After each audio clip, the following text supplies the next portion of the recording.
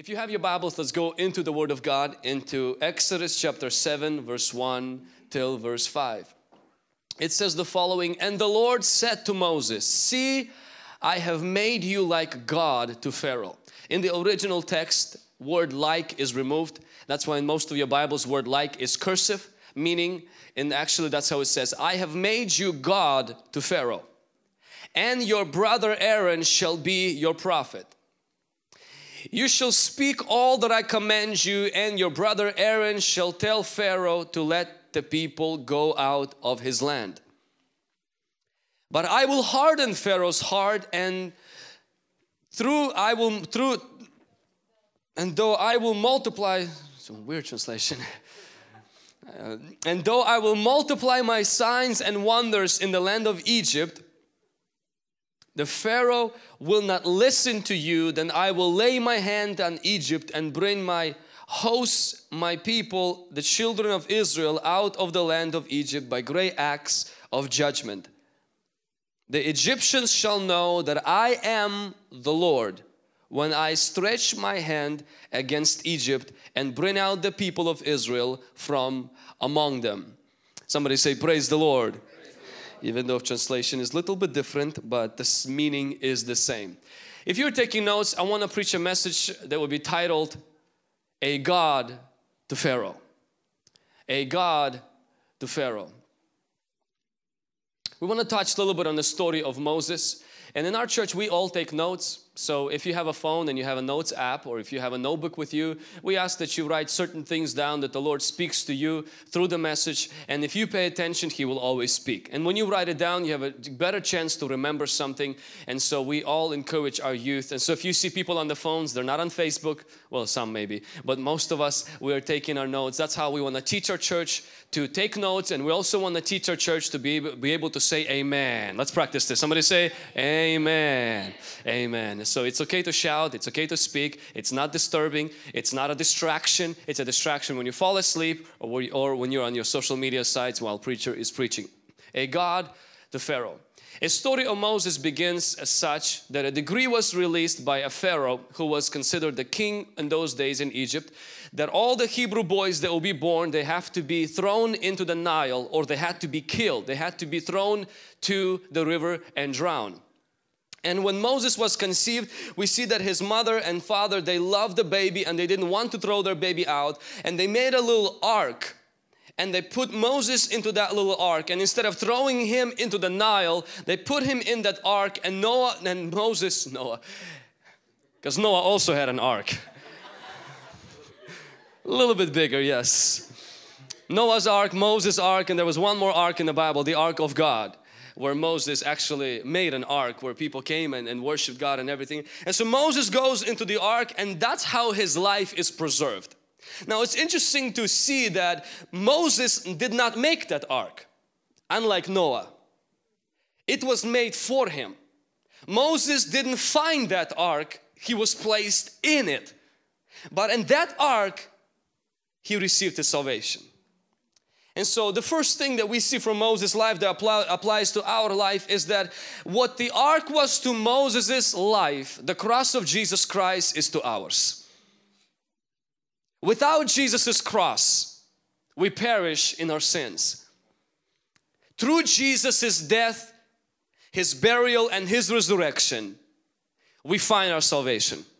Salvation from sin, salvation from demons, and salvation from darkness. Through Jesus' cross, we find our hope. Jesus' cross provides more than just few pennies, provides more than just good clothes, provides more than just simply a nice house or a great relationship. It provides an eternal salvation from eternal damnation. Can somebody say amen? How many of you are glad for the salvation of Jesus Christ that He has purchased on the cross for you? Sometimes people think that when Jesus was on this earth that Satan wanted Jesus to suffer on the cross. When you watch movies like Passion of the Christ and after that, you're like, man, you get so angry at Satan. Like, man, he brought so much pain to Jesus. But if you study the Bible, you see very clearly that Satan wanted anything but the suffering of Jesus. He tempted Jesus in the wilderness to bypass the cross. Satan did not want Jesus to go on the cross. Satan did not want Jesus to suffer, because he knew if he will suffer, an ark will be made and Moses won't drown. I won't drown. You won't drown. Our generation won't drown. We will have an ark. We will have a place called salvation. That's why when Jesus was dying, it was Satan's worst nightmare becoming a reality. Satan wasn't rejoicing when he was dying. He was being tormented because he knew an ark is being built. My salvation is being rescued. My salvation is being created and it's being formed. And salvation is so much more than forgiveness of sins. If you've been here last Wednesday, you've heard the testimonies that salvation is so much more than having your name written in this wonderful book called life. Even though if that's all the salvation would be, it will be enough. But salvation touches your spirit, it touches your soul. We've heard the testimonies of people who get free from drugs, people who come back to their families and there's joy in the family because this person is no longer addicted to certain substances. This person is no longer taking every paycheck and on Friday night driving to Penlington to spend it on gambling. This person is no longer comes from work and locks himself for 4 hours in pornography while the kids are over there ignored. And this person is no longer on the weekends drinking himself to sleep and being brought home by someone else. Don't know where they've been and what they've done. But now on the weekends they cut their grass, they take care of their house. This person now is a better worker. He's a better citizen. He's a better husband. He's a better wife. She's a better wife. They're better kids. This person is different. Because salvation not only rescued Moses from the crocodiles, it put him in the palace. That's exactly what salvation is. And that's why we ought to preach the gospel of salvation. That's why we ought to never leave the purpose of the church, that is to see people saved. Because it's more than just getting people's names in the book of life. It's about getting people's lives into the palace, into the new life, into the blessed life. Somebody say amen. I heard a testimony this morning while I was eating breakfast from the ministry that I just came from in Ukraine. This particular lady, she lived with her mother, and her mother had a very struggling life. She always went from one boyfriend to another, and as a little kid, at the age of 5, she was sexually abused by one of the mother's boyfriends. And that scarred her for a very long time.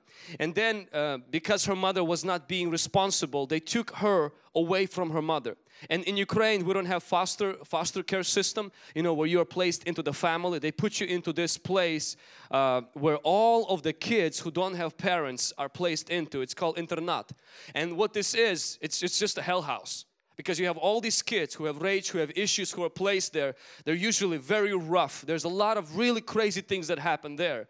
Even when I was in Ukraine, I remember going to school, we knew that you don't mess with those kids. Because though they don't have parents, they also have a lot of issues. And they really just broken kids. So she was placed there for many years. Until one day that she was reconnecting with her mother. Her mother would come and visit her on the weekends. And her mother told her, she said, I love you and I know God has amazing plans for your life, but if I am going to die or if I'm going to pass away, I want you to still know that everything is going to be all right with you. She looked at her mom and she said, Mom, you're not going to die. Everything's going to be fine. A few weeks later, she walks into her mother's place, and what she saw next completely destroyed her life for the rest of her life. She saw her mother, who was pregnant at the time, was chopped into pieces by one of her boyfriends. And when they did autopsy, they found out that her body was stabbed 35 times. And she said, as a young person seeing that, she said, it completely destroyed me. And inside, I went into drugs, I went into drinking, and then I became homeless for some 10 years, lived in the woods, picked up garbage. And because she lived in the woods, she attracted all kinds of diseases where she started to lose weight. She started to being immobile with her legs, and she found herself laying paralyzed, not able to move with her legs because of the amount of sicknesses, the amount of addictions that she had. And she got to such a place she could no longer speak with her vocals. She only whispered, and in her thoughts was crying, if there is someone, God, let him find me and help me before I die. And lo and behold, somebody did walk into that apartment, found her there. It was 2 leaders from this church in Ukraine. They prayed for her. She felt a little bit better. And they took her from that apartment, brought her into their own house. And for 3 months, she was living there. She was still unable to move, but now she received Jesus in her heart. And they took her to a crusade that they had in their city. And on that crusade, in that bed that she was there, she got up from that bed, began to walk, and completely from that day, she was completely cured of all diseases and all sicknesses that she had. Today this woman testified, and today she's actually one of the pastors in that ministry. She's serving other people. And I remember listening to the testimony and thinking, salvation is so much more than getting a new heart. It's getting a new life. It's getting a new future. It's getting everything new.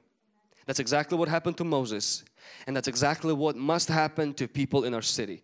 When we see salvations, we will always see miracles.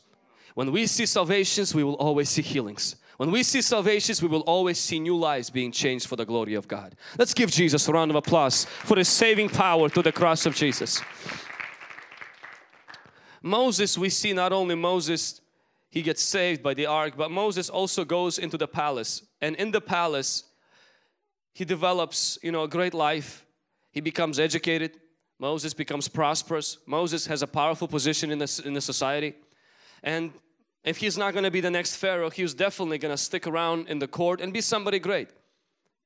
And the Bible says that after some time, when being there, Moses saw the hurts and the pain that his people were suffering. He came back to his palace and decided to resign and completely walk away from that.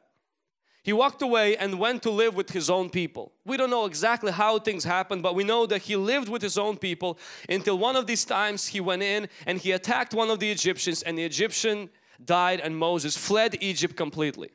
I believe that one of the things that we have to come into our life, to the second part of Moses' life, and it has to happen in our life as well, is that where we have to surrender our life to God.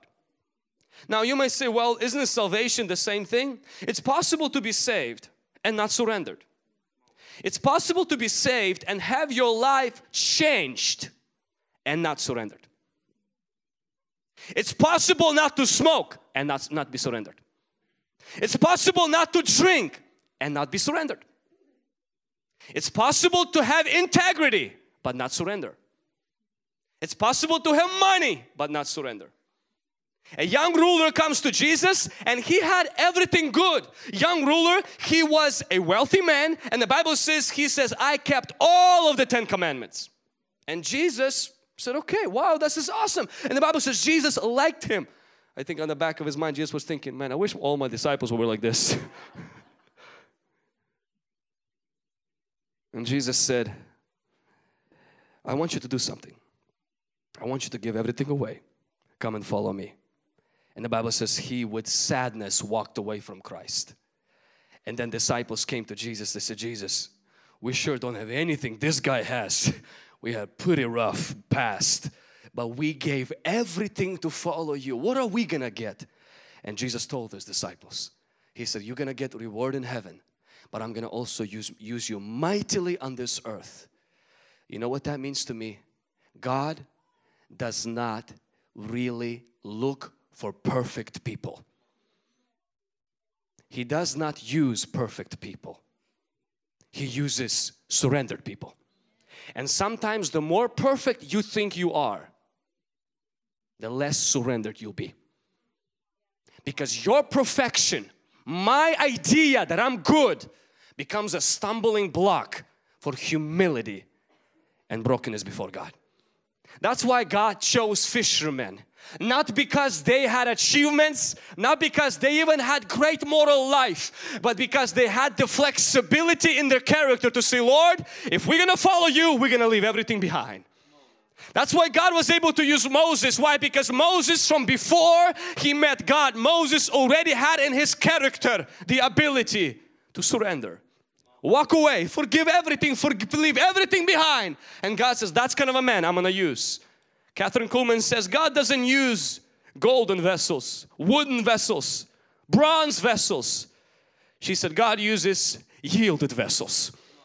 People who yield. That's why you see all the time the people that God uses, you look at them and you're like, man, but he did such a bad things. You know, one thing about these people, it's not what they've done or didn't do. It's their ability to leave everything behind and say, God, I surrender.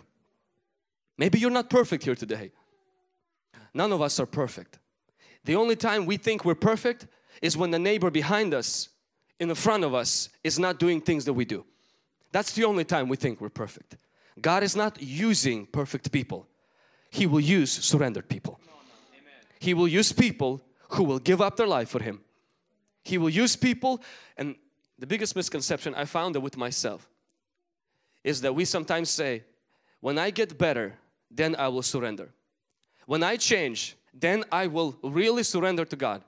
When I quit smoking, then I will surrender. When I quit doing this, then I will surrender. When I finally find the man that I want to be with and get married, then I will surrender. When I finally finish the school and then I will not be busy, I will surrender. When I finally have a job, pay off my debt, then I will sacrifice and give. I want to tell you something. You, first of all, will never get there without surrender. If you ever get there without surrender, you will never surrender once you're there. Young ruler told us this. He arrived in that place and Jesus said, now I want you to surrender, and guess what happened? He walked away being sad. Because surrender is your choice, and that choice has to be made today. Don't wait for crisis. Don't wait for your heart to be broken. Don't wait for some bad thing to happen. If God touches your heart and God calls you by name and says, come and follow me, drop everything like disciple and says, I'm going to follow you. Don't wait until your life gets shattered and broken for you to surrender. So many people say, I will do drugs, I will smoke, I will have broken relationships, and then once I am on the bottom of the barrel, I will cry out to God. Most people I know who were on the bottom of the barrel committed suicide, not cried out to God. And most, nothing happened when they cried out to God. Because you don't gamble and play games with God. When God calls, you don't reject and then you do what you want to do. When He calls, you accept, and then He changes your life. Jesus changed Paul's life not when Paul was in crisis. The Bible says Paul was running with his horse, passionate to destroy Christians. He had no problems in his health. He had no problems in his finances. Paul's marriage wasn't falling apart. Paul's kids were not strung out on drugs. Paul had a great life, great reputation, connections with the authorities. And God comes as, Paul, you're headed in the wrong direction. And Paul said two things. Who are you, Lord? And the second question was this. What would you have me do? You can always know somebody's greatness by the kind of questions they ask. Most people would ask, why did this happen to me? Why did that happen to me? Those kind of people, that's good, but the better question is, God, who are you? What should I do? And God says, Paul, the very people you're going to kill, go to them for advice and they will tell you what you should do. And the Bible says the moment they prayed for him, Paul gets baptized, and Paul didn't wait for 6 months to say, well, I need to get stronger, I need to get stable before I start coming to prayer, I need to get better before I start, kind of really pressing in to start my home group, I need to take some time. The Bible says the next day, Paul gets on the streets and starts preaching God with passion. Confuses people. See, do not wait when God touches your life and you say, God, I give to you my life. Don't wait for everyone to wait for 6-7 months to see change. Go hard after God. And God will use you. Can somebody say amen? Commitment to God is what He's looking for, not perfection. Even the God people uses are still not perfect. He uses them because they're committed. Because they are surrendered. Not perfect, not always holy, not always strong, not always everything in their life is right. But there's one thing you know about them. When there is Friday night prayer, they will be here. When there is Sunday morning service, whether I'm tired, weak, or I feel bad, I will drag myself over here. Why? Because once I made a deal with God that I'm going to serve Him, I'm going to serve Him. And no devil in hell is going to stop that. And no demon in hell is going to stop that. Why? Because they cannot temper once a man is committed. I remember listening to a man, reading a book by a man named Bob Larson, who has in his history has cast out, he said, documented 30,000 exorcisms. And he says something very interesting. He says, every exorcism that I've done and the studies he's done about people who are demon possessed, he says, this is what I found. People who have a strong will and a strong commitment, he says, less likely to have an access or demons have access to them. He said, even if they commit sins that other people commit, that cause demons to enter them. He says those people who have a strong will, means once they make a decision, they stick with it. He says somehow demons cannot enter them. My friends, be a person who lives their life surrendered. People will make fun of you, say, oh, you're not good, you're not this. Let them say what they want to say, but know one thing, God is not looking for perfection. He's looking for surrender. He can always make surrendered people perfect, but He can never make perfect people surrendered. He will qualify the called, but He doesn't always call the qualified. Amen. The third thing about Moses' life, so we see that Moses is saved by the ark. We see secondly that Moses, his life really takes a turn where Moses begins to commit his life to God, where he begins to commit his life to a greater cause. And the part that I wanted to talk to you about is the part of him coming eventually to Egypt to deliver his country, to deliver his countrymen from bondage. And when he came in there, we see that God begins to share with him the struggle that people had. He begins to share with him the concerns that God has with His people. Now the interesting part is when God was sharing these concerns with Moses, Moses didn't care about it. Moses said, well, they're your people, they're struggling, I'm not there. And honestly, God, I don't give a flip about it. I have a wife, kids, sheep. I got a life, I have a business. And the fact that they are suffering over there, honestly, that's their problem. And God says to Moses, too bad.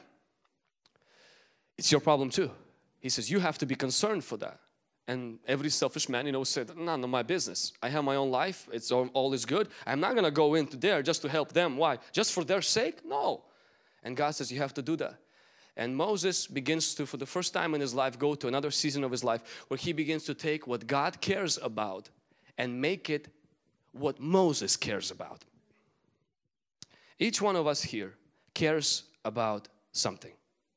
Most likely we care about our life. What are we going to eat? What are we going to sleep? If you have a business, you're probably thinking and care about your business, your marriage, your family, your finances, your health. It's the things you think about even when they're not happening. I remember when, before I left the Ukraine, one of my duplex had a demon in a sewer pipe. And the water got stuck there, and the neighbors, the tenants called on Monday and says, hey, there's water not flushing out of the toilet. And I was like, hey, just do this, and they did that. And when I hang up the phone, I start to care about that duplex. Literally, I'm like thinking, looking at my phone, if any phone call is coming, I'm thinking about that that's going to be them. On Tuesday they called again, on Wednesday they called again. I called the city, people came, cleaned up, and I went with my father, spent there 3 hours, nothing, we're not able to fix it. Then the next day the service came and they took them 2 hours and some $400 and they finally cleaned it. And I remember when I went to Ukraine, I was thinking, I'm like, oh my goodness, for a whole week, I only spent there about maybe 2 hours, about 4 hours being there. But I was caring about it for a whole week. I was in Ukraine in the apartment on 23rd floor thinking about the stupid sewer pipe in Richland. And in one prayer, I couldn't sleep at night because of the time change, and I was praying, and I felt like Holy Spirit started to deal with my heart. And He said, Vlad, did that sewer pipe got cleansed because you were thinking about it? I said, no. He said, but you feel worse. It destroys you when you care like that about your life. Doctors have proven you will destroy your health by caring about your life. But you know how you can restore your life? It's when you take the cares God has and put them on yourself. Not that you ignore your life, not that you ignore your family, not that you ignore your business, but you don't care as much as you care about things that will outlast your business, your family, your health, and your life. It's the eternity of people's souls. This is the best antidote for depression, the best antidote for anxiety. It's not just simply to find some calm place where you just meditate. It's to replace your anxiety with the anxiety in the heart of God.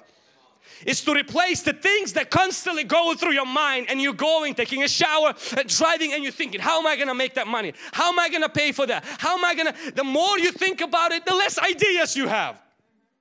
But if you say, God, I'm going to flip this over and think about what you're thinking about, people getting saved and people getting healed, you will find your own problems being taken care of by God, your health being restored, and the Holy Spirit connecting with you.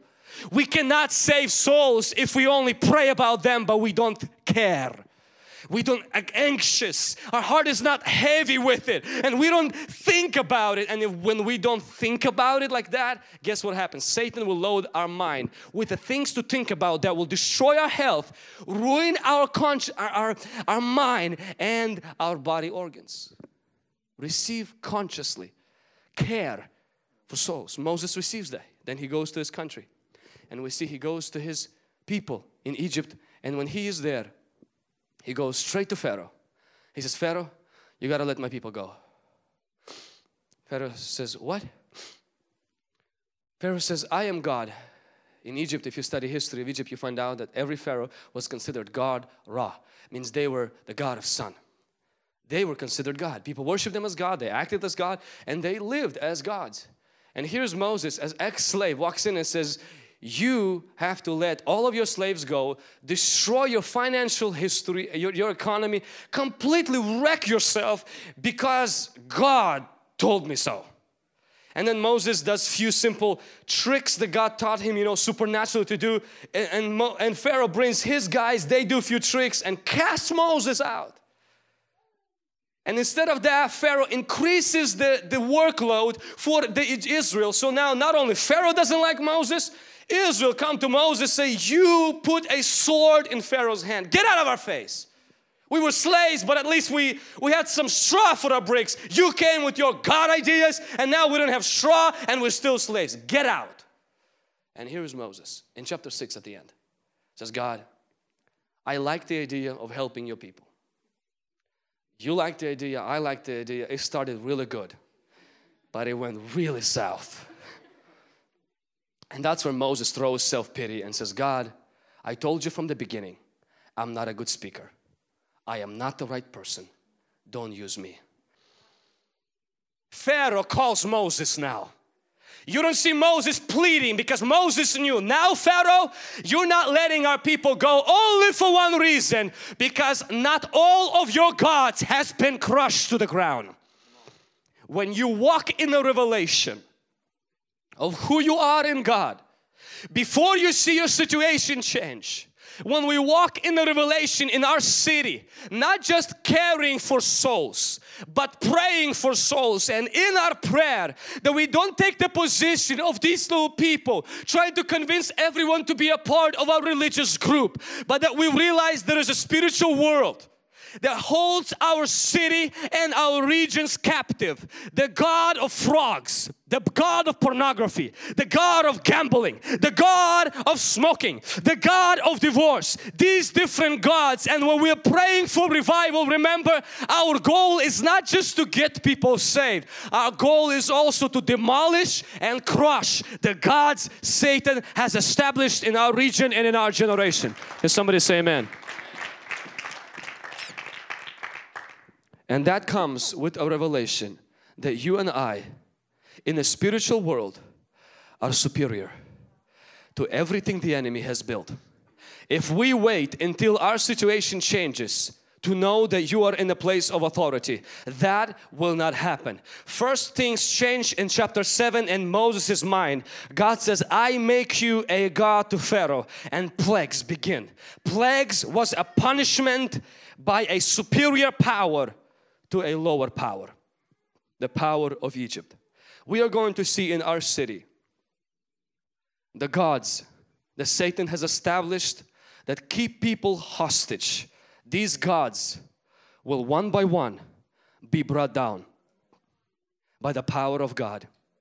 Not from heaven, but from the Holy Spirit that lives inside of us. You and I are in a place of authority in the spiritual world. We might be ex-slaves. We might be ex-drug addicts. We might be ex-alcoholics. We may be ex-adulterers. We might be ex-this and ex-that. But I want to tell you, when God says that He is the King of Kings, that's us. We are no longer ex. We are now in authority. we are now in a place of victory. We are now in a place of God's rulership. And we pray out of that place, and out of that place we see the enemy backing down.